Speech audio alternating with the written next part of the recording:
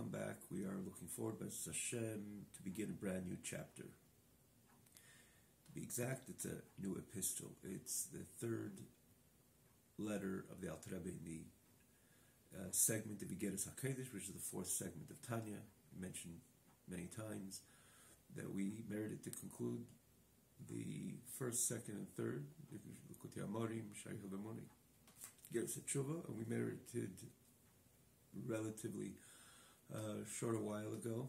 We're holding in the third, the segment Igeres HaKodesh. It's unique in its kind, distinct, and the previous, it's not, even though we did say there you could definitely glean a common thread. Most of the Igeres is encouraging the mitzvah tzedakah as an example, but each Igeres, each epistle is a letter on its own, written independently of any other previous or subsequent letter. There are those which the Alter Rebbe cross-references and says, like I mentioned to you in that letter, which is, of course, that means they are connected and the subjects are definitely similar. However, the overall, different times, different backdrops to which the Alter Rebbe addressed these issues in these letters that he presents. But again, a common thread, you can definitely say that's the overall, the Alter Rebbe not only encourages the mitzvah tzedakah, opens up a new window or a new light, that is, up a new light of perspective of the mitzvah tzedakah itself. Consequently, the encouragement comes thereafter, or consequent to this presentation and these unique presentations in these very igeres, in these very letters, in these very epistles. So much to talk about. The fourth of five we did mention also in the past. In the Tanya, there's five segments. We did mention its significance as well as a Teresh Biksav of Teres Achsidus. To see all the previous classes, wherever you're watching, you can always find it. But the easiest way is at the original website, tanyaonline.com. One word, tanyaonline.com. The advantage that it's a click away to any part of the Tanya that we learned up till now. For example, the previous epistles. It's not connected. Like we said, this is new. This is where it's distinct in the previous segments. There, it was the Igeres HaTshuva. Every Perek followed the previous. There was the sequence in the chapters. So too in Shaykh HaBemoni, and of course Likutei Amorim. Here, every letter is on its own, unless to see the previous letters and all the previous segments, for that matter. And sometimes it's relevant because there are, again, cross-references also from the Igeres HaKodesh to Likutei Amorim. In this very chapter, you have the Alter Rebbe writes in Lashon, like it's explained, the Makim Acher, I think even Alter Rebbe says Likutei Amorim. Either way, the Makim Acher is definitely in the previous segments. So also the advantage that it comes up in a way that it's easy to follow, as it's set up, the website is set up, that the text is on a separate scroll bar, and as such, again, easy to follow along. So we begin by Yilbash Tzedakah Kashir Yoy, V'koiva Yeshua B'Roishe, which is a pasuk in Yeshayahu, which the Alter Rebbe quotes over here. So you see over here the idea of tzedakah, but let's, as usually, we always start anything we explain, which I think in general, if I may add, whenever one speaks about a pasuk, explain in Pnimis HaTorah, or even when the Gemara would explain a pasuk in a certain way, it's always good to know what is the simple meaning of the pasuk. What is a simple pirush? What does it mean? And then from there, when you establish what it is in a simple sense, it's easier to appreciate the drush, the say, the tam, and so on, or the Pnimis HaTorah says, which is of course said, razin de razin of Torah, and to understand it and appreciate it, for that matter, in more deeper and clearer, for that matter, once we know what the simple meaning is. What's the connection? But it's just good. You have the base. This is the pasuk. This is what it means. And what is the inner pirush? Or what is the drash? What is the agada? What is the raz, the secret behind this pasuk? So in this case, the pasuk in Yeshayahu speaks about Hashem protecting His people, Am Yisrael. And Hashem invests tzedakah, in this case, tzedakah not in the context of charity, but in this case, tzedakah is with justice. Hashem justifies that closeness to His nation. They are the Am B'nai Yisrael. They are the chosen nation. They are B'nai B'chei Yisrael. They are the children of HaKadosh Baruch Hu, the child of HaKadosh Baruch Hu. Again, we mentioned many times when we say the chosen people and the child, that closeness Am Yisrael has with HaKadosh Baruch Hu. It doesn't mean that we're totally negating anybody who's not part of the Am Yisrael, the Jewish nation. To the contrary, Am Yisrael has to be Eir Lagoyim, a shine, a light towards the nations to inculcate the knowledge of the oneness of Hashem Echad, the sentiment of Hashem Echad to the entire world. So we were given this mandate as the chosen nation, as B'nai B'chei Yisrael, to be able to bring the message, the cosmic message to an entire world, to every nation of the world. And they should be part of that. Again, of course, they're not part of that, the Torah mitzvahs per se, but the message of Hashem Echad, they have the Shem Mitzanech. This is, so when we speak about Am Yisrael, the nation of Israel, being a chosen nation, or that B'nai B'chei Yisrael, the closeness which there exists as a biological son to a parent, and B'chei, the firstborn, which Am Yisrael are called as well, the firstborn. It's not only a merit and reason for pompousness and we are it and so on. No, to the contrary, it's a staple of responsibility and caution and understanding the great mandate that we have as the chosen nation to bring about the message of Hashem Echad to the entire world. So the pasuk, in the end of the day, this is the chosen nation, is B'nai B'chei Yisrael, Hashem's child, and B'chei Yisrael, the ultimate closeness to a parent. So Hashem, stuck with justice, finds this justifiable, and with this tzedakah, with this justice, HaKadosh Baruch Hu, in garments, invests himself with the shiryon. I don't think in the pasuk there's the vav. Interesting. I think it's kashiryon, but anyways, it's the same idea. Kashiryon with the the male coat, which has the scales, and it's made up. There's the chinks in the scales. It's like they open up. There's the holes, and the scales cover the holes. And what does every scale accomplish? Every covering, that God forbid, if they're in a battle, if the arrow is shot in that direction, the scale would block the arrow because it's a metal scale. And so Hashem puts on this type of shiryon because he's going to war for Am Yisrael. He's going to fight. At the end of that pasuk, he's going to take a vengeance and revenge for all those who bother Am Yisrael, or all those who unjustifiably made Am Yisrael uncomfortable, to say the least. Put Am Yisrael in bondage, again, different periods of our history.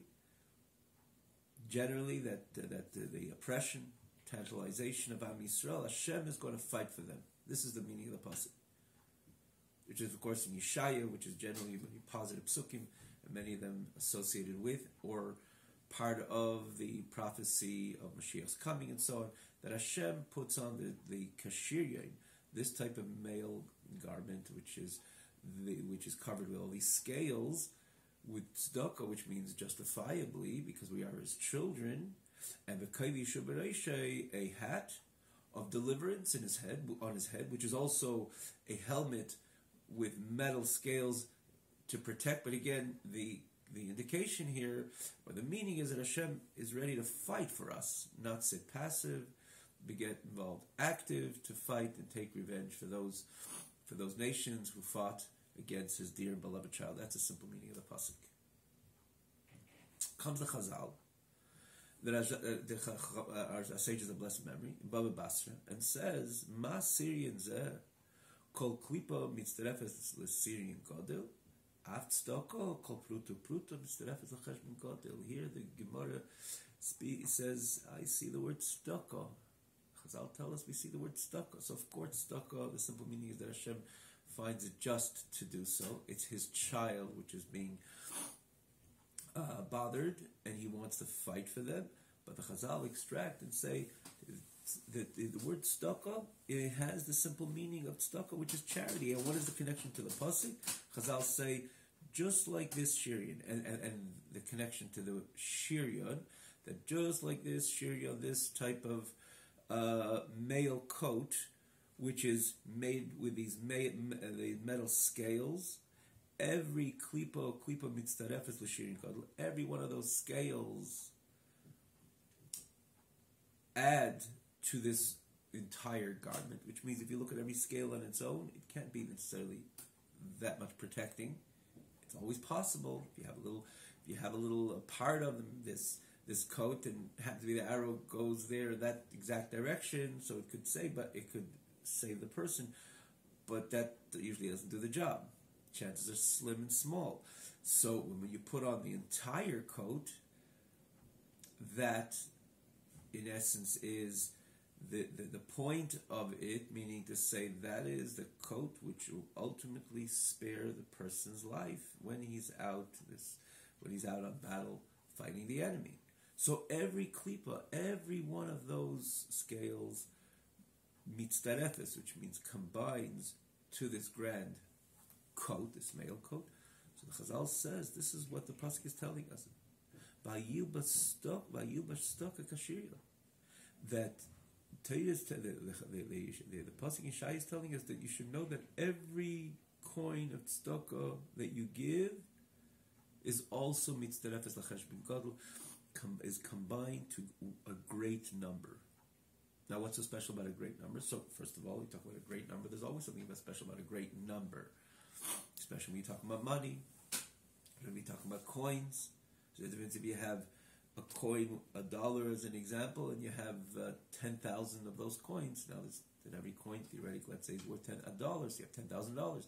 The idea of quantity is, of course, very relevant when it comes to money. But here we're talking about the mitzvah, which is accomplished through the giving, taking these coins and giving it to tzedakah.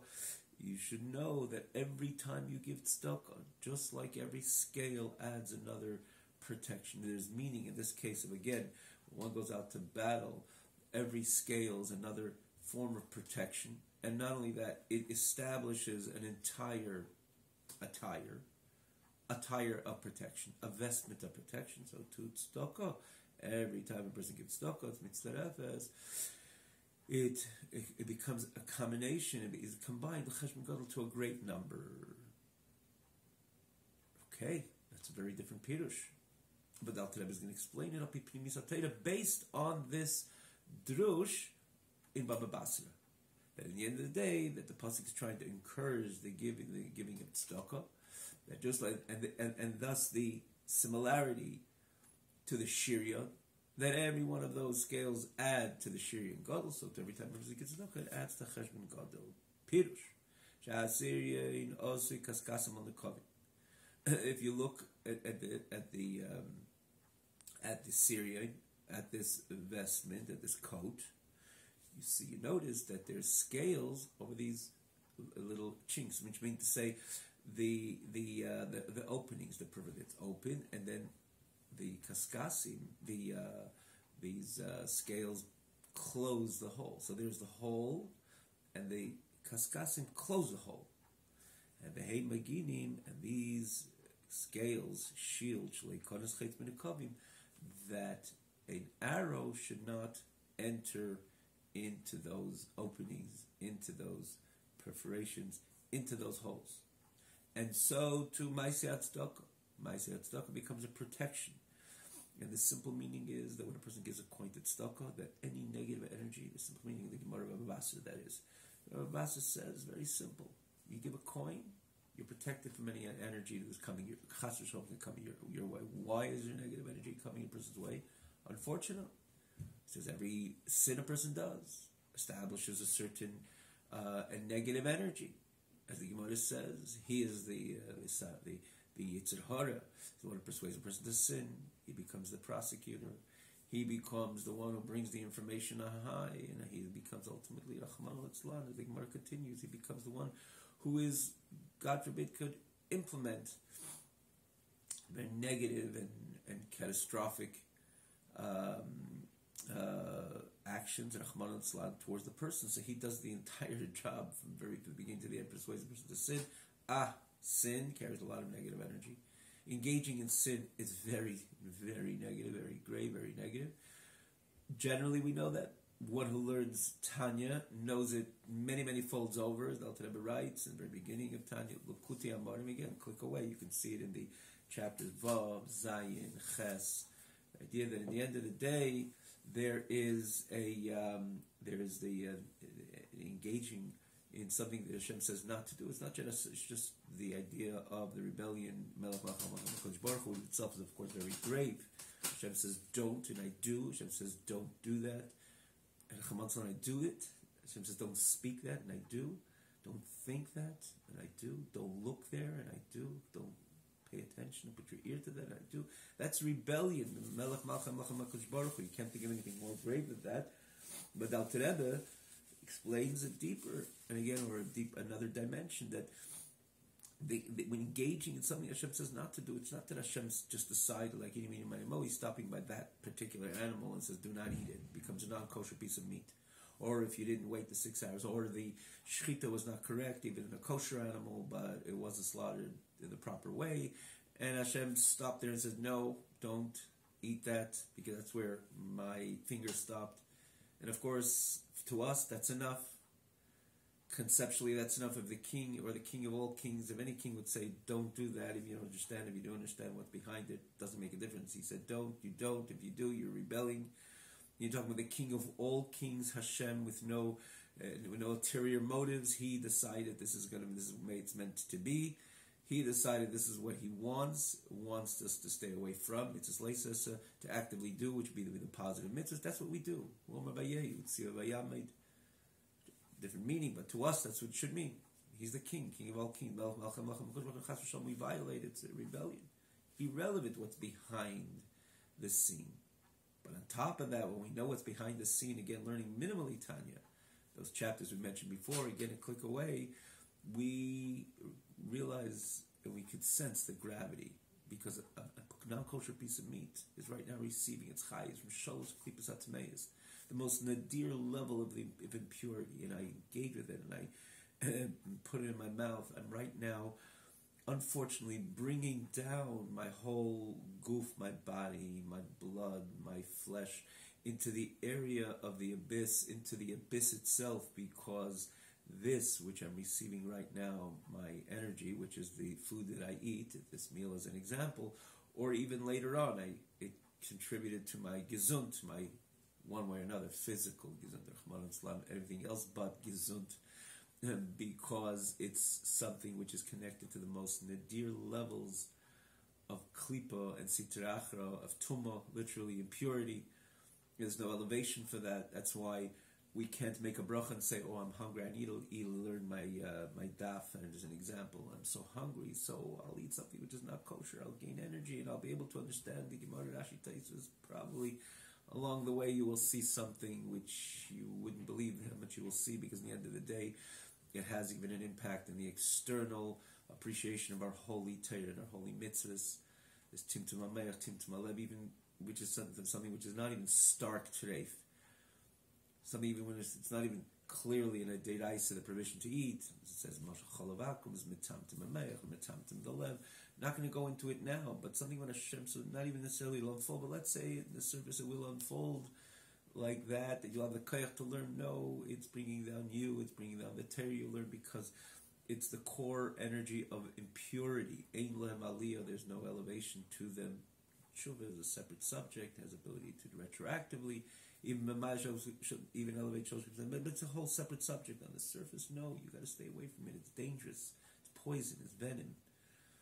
And beyond, shalosh klipas hatmeis, opposed to something which is in between. A kosher piece of meat, not a kosher piece of meat, becomes like a pair of tefillin that becomes essentially holy. The chatzah shel kedusha. It's not so.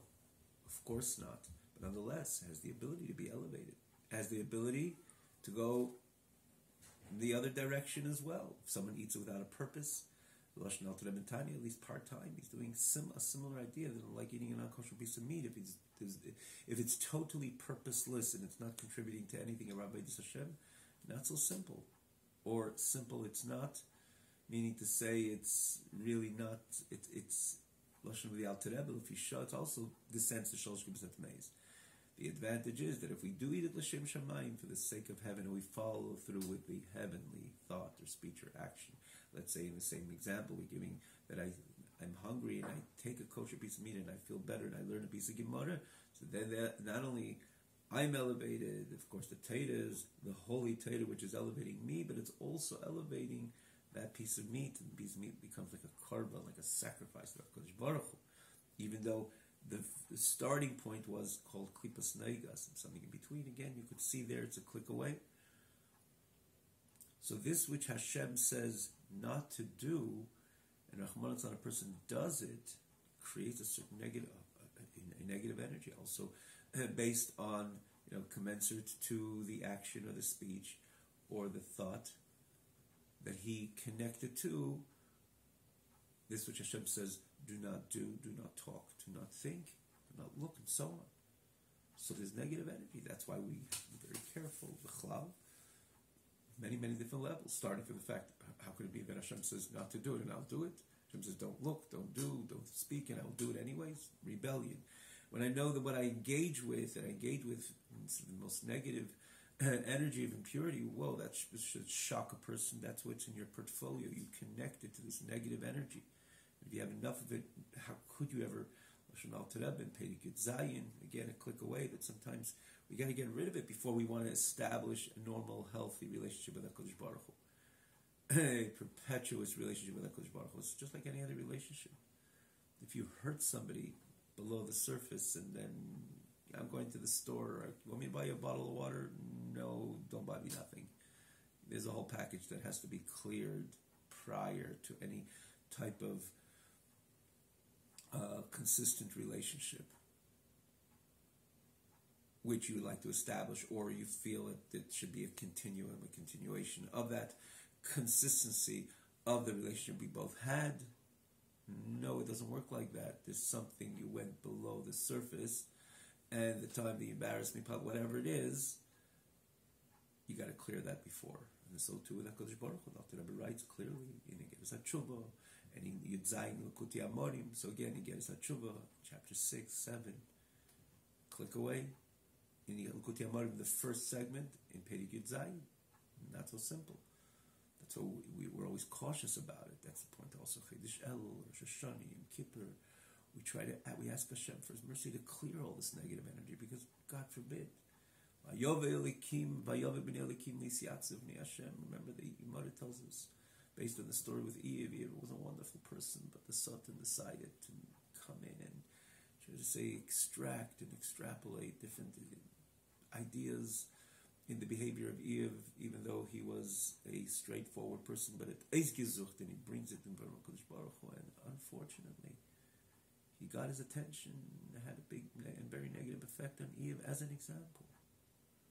And it says every Rosh Hashanah, this is why Rosh Hashanah is a Yom Adin, because it's the negative energy pops up to the scene and says, yeah, this is what was done on this and this date, and this is what was done there. And you know very well, it's exactly what was done, what was spoken, what was thought, and so on, contrary to the Ratzon Hashem, and besides the rebellion, but the negative energy which is on the person's plate, which a person has to be very careful of, and in his relationship, her relationship with HaKadosh Baruch Hu, of course. There's on top of that, it's not only trying to be careful, but we understand that we are here to serve our Master. We're actively involved in all the positive mitzvahs. Every mitzvah is melashon. Every mitzvah has the connotation of tzavsa, chibur. Tzavsa means connection with HaKadosh Baruch Hu. So I excel in my mitzvahs. I do them behidur, and I make sure that they're done well and on time, and particularly those mitzvahs which are not just a once-a-day performance, those mitzvahs which I can do constantly. For example, classically would be Limud HaTorah, learning Torah. I'll learn more and more, because every Mishnah that I learned, I'm connected with the core essence of HaKadosh Baruch Hu. Hashem placed himself in Tanya, and I want to be close, and I want to have that intimate relationship with Hashem, which is actually through learning Torah. The Lashon of the Alter Rebbe, you could see it. Perik Mem Hey and Tanya and other places also. Mem Vav. It's a very deep closeness. And Chas v'Shalom, I don't want to fragment that relationship by doing something wrong, speaking something wrong, or thinking something wrong, because I'm gaining a certain negative energy on my plate. Who wants that in the relationship of himself with Hashem?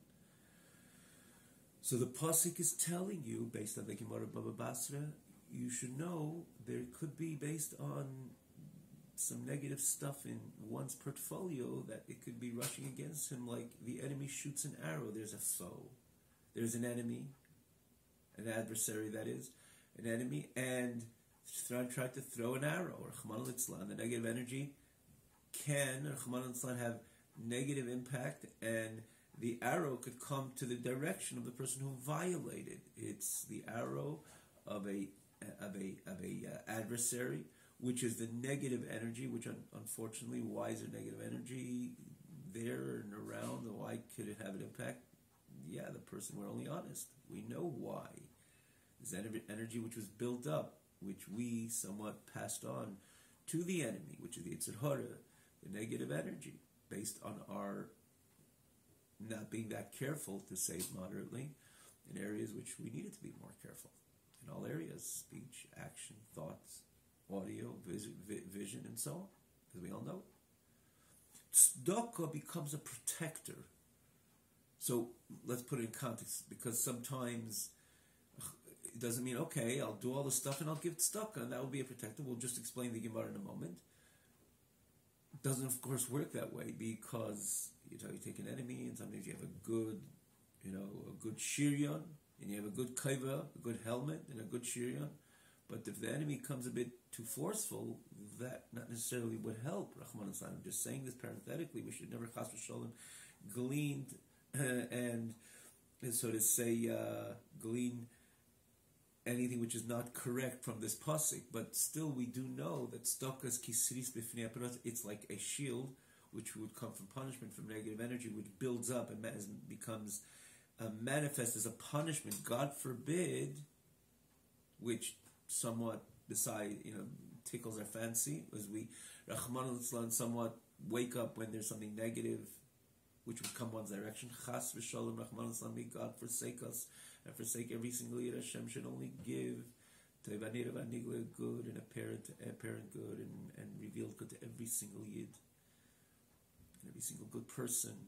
And it should be the Parsha says that many times the Torah speaks even to the greatest tzaddikim, like Avraham Avinu, going to give you reward, because reward to a good person is a Kiddush Hashem individually, and to him, to the people, his society, and to the world around. That's the reason why Avraham Avinu, for example, wasn't interested in the schar. He, to the contrary, he wanted to serve HaKadosh Baruch Hu because he loved HaKadosh Baruch Hu. As the Rambam famously says, Avraham Eihavi, he was in love with HaKadosh Baruch Hu. He didn't need anything returned. But why does Hashem speak to Avraham Avinu about schar? Because Hashem wants to establish, yes, take the schar, so people should know that at the end of the day that there's something I have for them on the physical plane as well, and Hashem should give every yid in abundance.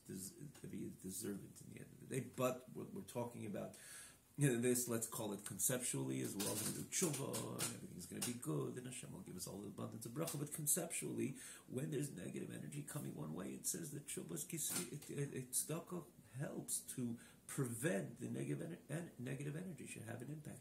And this is what the pasuk is saying, says the Gemara Baba Basra, different than the simple meaning that you should know that this pasuk is tzedakah kishiryan, even though again it means Hashem did this justified, so to say, because he loves Am Yisrael. So you love Am Yisrael, they are your children, they are the chosen nation, so it's justifiable tzedakah that you protect them and you fight for them.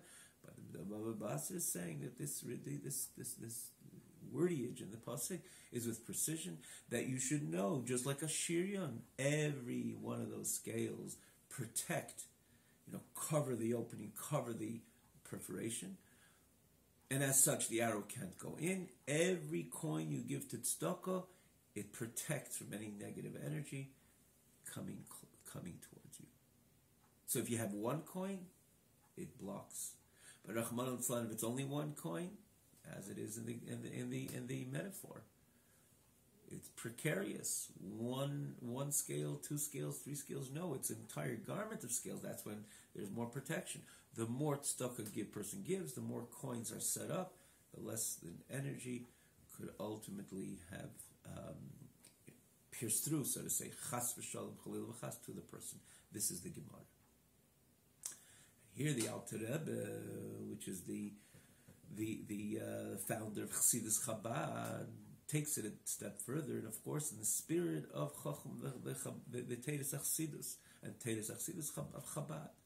In particular, when you learn this, and if there is learning, if you learn it in order, meaning to say, for that matter, of course, those who he sent it to, which was his Chassidim and people beyond, but they all were well acquainted at this juncture with Teres Chassidus Chabad, starting from Likutei Amorim, which when you learn Likutei Amorim, once you learn Likutei Amorim, Shaykh Ve'emunah for that matter, which is the second segment, you have a greater appreciation of this explanation of the Alter Rebbe on this very pasuk. So we did. We learned Likutei Amorim, we learned Shaykh Ve'emunah, and if we're not so well acquainted, we can learn it whenever we want. In this class, it's a click away also. You can always see it's not, of course, one click to have more of a blanket appreciation of the messages of Likutei Amorim or Shari Ve'emunah as an example, but nonetheless, it's out there. You could learn it, spend the time learning it and understand it. Chassidus in general, particularly Chassidus Chabad, revolutionizes, metamorphoses our whole appreciation of God, godliness, Hashem's holy Torah, Hashem's mitzvahs, our relationship with HaKadosh Baruch Hu. The joy and the inner joy and pleasure and delight of this particular relationship. Again, we spoke about this many times. Alter Rebbe didn't write another pirush. It was, we call it many times, the perfect manual to Avodas Hashem. Ivdos Hashem b'simcha. Everything which we find in scripture and in entire Torah, Talmud, everything we find about Avodas Hashem, the perfect manual is the Tanya, starting from Likutei Amorim. So let's start in the then let's go on a Bir Ha'inyan. As Alter Rebbe again now says, I'm going to explain this to you again with the Chassidus, which would again open up a brand new light, which on the overall Chassidus did, but on this subject and ultimately on this pasuk, which is again based on different ideas that when someone learns Chassidus, has even a minimal knowledge of Tanya, Shaykh Ve'emunah can appreciate, of course, so much more this Pedic, but let's try to explain it the maximum which we can with Hashem's help. Bir Ha'inyan, explaining this idea. Today, let's tzedakah mikol mitzvahs. We know that tzedakah is greater than all the mitzvahs. Where do we see it? We see it in the Eilu Dvarim. We see that Eilu Dvarim Shelem Shir, and then it says certain ideas which Adam Echel Pegis saying B'elam Halbo V'Keren Kemes B'elam Hazeh V'Keren Kemes L'Elam Haba, that it, because most of the mitzvahs, the reward is not in this world. Schar mitzvahs b'haya amalekeh. The real reward is in the world to come. But in this world, there are certain mitzvahs that the principle, it remains for the world to come. But on top of that, there's special reward in this world, which tells us it's really telling about these mitzvahs, that they're greater than the regular mitzvahs, that because the reward is reflected the fact that there is reward. In other words, the significance of these mitzvahs, or the greatness of these mitzvahs, the grandness of these mitzvahs, are reflective of the fact that there's so much reward that it's not only reward in the world to come, the principle remains in the world to come, but there's reward in this world, but it's again not only a mass expansion of the quantity of energy, which, there's so much, there's enough for the world to come, and the world to the world. And for this world, we understand that it's a quality type of difference as well. There's a type of reward attributed and associated with the world to come, and then there's unique reward which is able to manifest even in Elam Hazeh, in this very physical world, which again is very much telling about these mitzvahs. One of them, it's stuck, extending extending oneself to another party, which is again the common thread which we have in this very mitzvah of tzedakah, may it be giving tzedakah, starting from literally giving tzedakah. A person is in need to buy bread. It costs a few dollars to buy the loaf of bread. You give the few dollars, he's able to buy the loaf of bread and eat half normal. And again, if it's bread, and if you give him more, he's able to eat a little more steady and with a better meal and so on. And the more we give, the other person is more comfortable. That enhances the mitzvah, of course, so much more. And if it's an individual, if it's many, if it's a maisid, which feeds it, the grand picture, the grand image of this unique mitzvah of tzedakah. Of course, it starts from the actual giving. For that matter, if you look at the Chazal, every coin, every pruta is mitzvah goyin. The coin itself shields the person, which means the actual giving, the quantity of giving, and the extension of giving, and so on. But then you see yourself in the end of Elul Dvarim, it's expressions of kindness in different ways. Because as an example, visiting the sick, which you reduce, as the Gemara says, and we see it evidently, you reduce the pain of the person who's, God forbid, sick.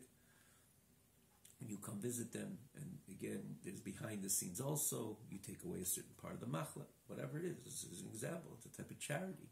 And is it all enumerated in this Elul Dvarim and in other places, of course, as well. Tzedakah is greater than all the mitzvahs.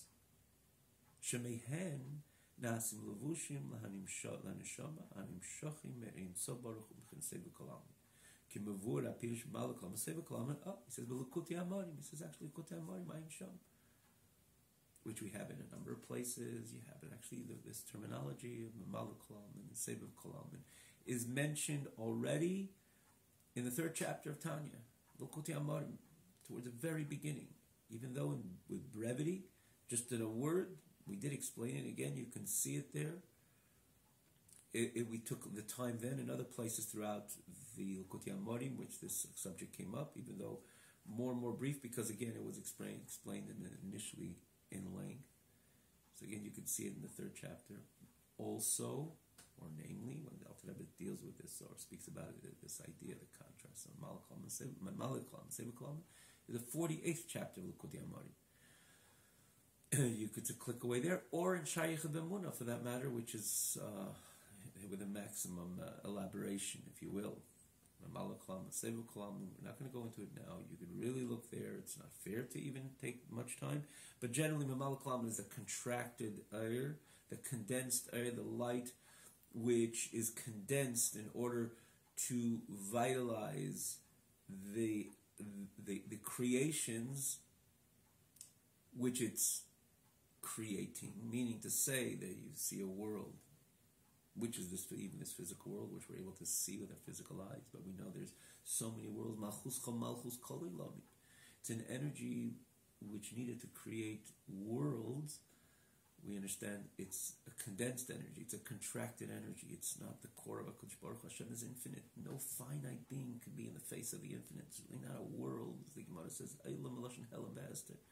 it conceals over the reality of HaKadosh Baruch Hu. That's the mere fabric of every Eilam, but we, with our physical eyes living in this world, of course, could see the limitation, the finitude, which is part, integral part, and the very fabric of Eilam has is all measured and limited. It has a certain size and a certain space. All this doesn't exist in the face of the infinity of HaKadosh Baruch Hu.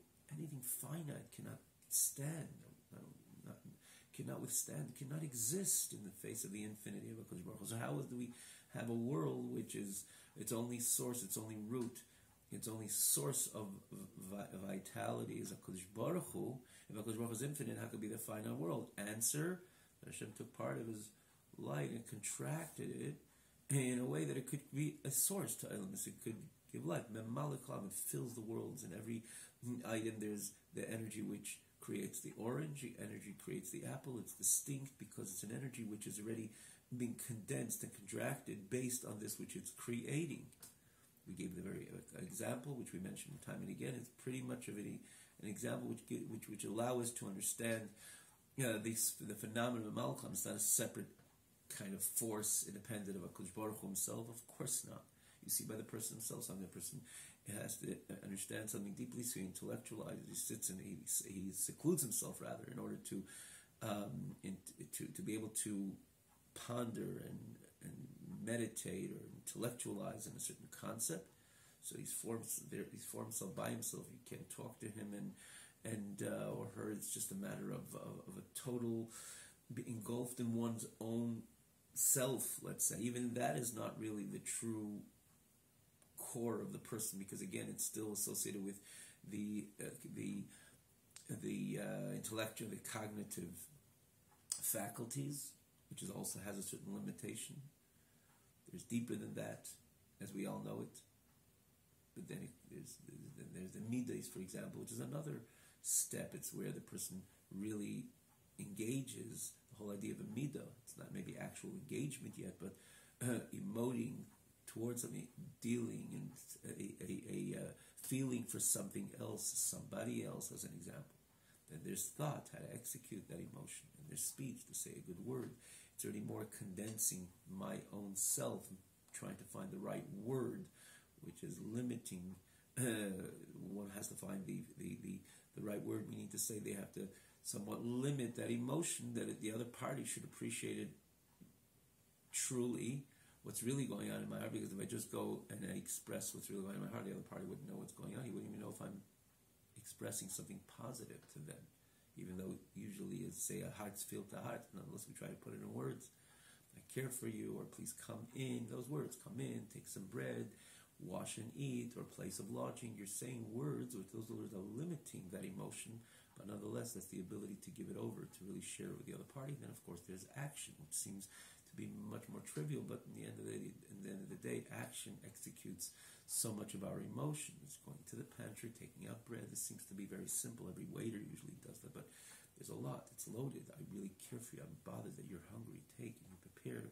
And it's about Avraham Avinu. He ran, and he was an old man then already, and he was just coming after the bris, but he was so concerned that the people should around these three, which he thought it was human beings initially, to make sure that they have everything what they eat, and everything, rather everything they need, and beyond that, a delightful meal, a meal which is going to satisfy them 100%. So he's doing a lot of stuff, but it's Avraham Avinu's emotions coming through that. So you see over here, the persona of the person is expressed in different ways. Sometimes you have to contain that emotion in words, and more so in action, as an example. So is it the containing energy is a different personality? No, it's not. It's the same person expressing himself in different ways. So to HaKadosh Baruch Hu, there's the core of HaKadosh Baruch Hu, which is infinite, which elements on that level cannot be created. They cannot. And Hashem can do what he wants, but because you're dealing with the expression of the infinity of HaKadosh Baruch Hu, you can't have any element. This world for sure not. It's just a symbol of finitude. Particularly this world, but even Gan Eden, nothing could stand in the face of the infinite. So HaKadosh Baruch Hu condenses his great light. So we gave them a mashal. We're going to have to stop over here and pick up as it's Hashem this coming week. We gave the mashal of the generators out of the city. You can't have the generator in your dining room because you have to read a book and you have to put on a light. For that matter, you plug the light into the generator, the light will explode. The whole device will explode. It's too powerful. So it's out there, and then there is the wiring which comes into the city, into the municipality, and ultimately into the area where there's development. In the end, it becomes the outlet to which you plug your light. You plug your lamp into it, and the bulb will come on. You'll be able to appreciate the book you're reading, as an example. So this is very much of a condensed version. So someone's going to say, forget about the generator. It's the outlet which is giving electricity. No, it's not the outlet. It is only the generator. The only thing is, if you plug into the generator, it will ruin the device because it's too powerful. So there's the condensed version. It's the same. Meaning that what is coming through the outlet, it is that energy coming from the generator. It's just a condensed version. It's a contracted version. And that's why your lamp is able to work. The reason why we find elements of all these worlds is all because of Seva Kalam. It's all because of HaKadosh Baruch Hu. But if HaKadosh Baruch Hu reveals himself and expresses himself, opens up the window of his infinite light, the way he is for himself, by himself, nothing would be able to exist. Nothing of anything finite would ever to be able to exist. Even the holiest of the holy. But because it's finite, Gan Eden Ha'elyin, it's a world. It says it's in Olam Bria, Tzadikim Yeshvin Nenim. This doesn't exist, can't exist in front of the infinite. Great light. You can't read a book and a strong, powerful light. It has to be covered till a little stream, a trickle of light, in order for you to be able to, okay, now I can appreciate my meal. It could be dangerous even. Nothing could stand in the face of the infinite, even the highest and holiest levels. But nonetheless, associated with an olam, which by definition is which is again the finite. Any type of finiteness can never stand in the face of the infinite, like plugging the device into the generator. It's a condensed version, which becomes, as Allah learned in Shari Chavona, it's the Malchus, which becomes Malchus Chamalchus Kol Elamim, and eventually becomes the creating force. But this is the Memali Kol Almin, the force which enters into Elam. Same token, there's still the generator, isn't in the example. HaKadosh Baruch Hu, Chas v'Shalom, doesn't become the Memali Kol Almin. It's not the whole Hashem. The famous expression, one of the great Mekabolim, Hashem becoming a creator is the lowest terminology you can give to HaKadosh Baruch Hu. What a beautiful grand can, whatever it is. What a great creator we have, and Hashem becoming the Beirei Olam. Yeah, the Beirei Olam is a term of degradation, a term of, it's mili lashon in zayin mili dehedieta, associated asar mamaris, which was nivra ha'olam lashon al-bester. This is the lowest terminology you give HaKadosh Baruch Hu, to be a Beirei. It's a memali kol almin, filling in, dealing with the almin, the core of almin. Seviv kol almin is the way Hashem is formed so by himself, the core of HaKadosh Baruch Hu. And we know, again, we're going to have to stop over here. We know mitzvahs associated with the Kucha B'richu, the Seviv kol almin. Mitzvahs connecting you to the core of HaKadosh Baruch Hu. But beyond that, even when it comes to the reward, as he's going to explain, and explain a number of places in Kabbalah and say this, there has to be a Seviv kol almin dynamic, which a person has to connect to in order for him to receive the reward of mitzvahs eventually, because the energy of the mitzvah is associated with the generator, which means HaKadosh Baruch Hu, the way Hashem is formed so by himself, the core of HaKadosh Baruch Hu. Yes, when you do a mitzvah, you connect to the infinity of HaKadosh Baruch Hu. So how could you appreciate a reward of that? Nothing finite could stand in the face of the infinite. Therefore, as the Alter Rebbe explains, he famously explains in Perek Chav Tes, we didn't learn it, but wherever you have a Tanya, you can learn it. Definitely sheds a lot of light into this chapter. In other words, the epistle, 29th epistle, Ivigeres HaKodesh, which we're holding the third at this time. Wherever you're learning Tanya, you can find it, you can see it. It contributes tremendously.